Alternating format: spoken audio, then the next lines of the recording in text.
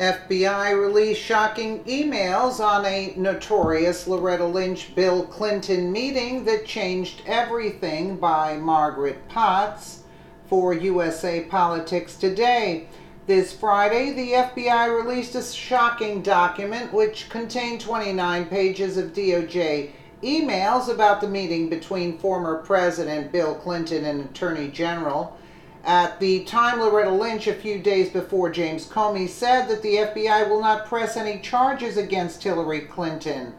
From the Daily Wire, the emails spanning from July 1st to the 3rd, 2016, contain correspondence among various DOJ officials to the leaking of the impromptu 30-minute meeting between Lynch and Clinton that the Attorney General insists were merely a personal chat about their grandchildren and recent travels, but what many continue to suspect had something to do with the ongoing investigation of then presidential candidate Hillary Clinton. Comey's press conference, in which he announced that he would not request Lynch to pursue charges, was on July 5th.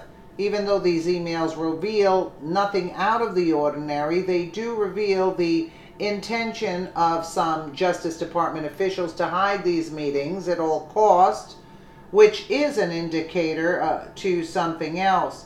Katie Palvick from the Washington Free Beacon provided a summary of what these emails have.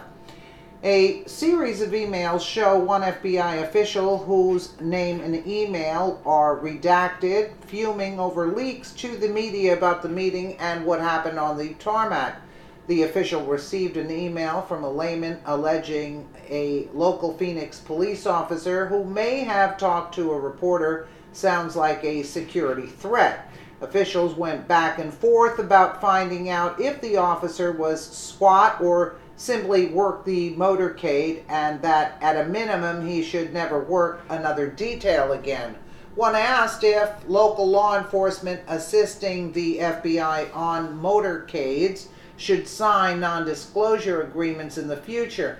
Another official called an Observer article about the meeting with details about how President Clinton got to Lynch's private plane infuriating. Quote, "These documents also contain correspondence from Peter Strzok, who was removed from the Russia investigation led by Mueller."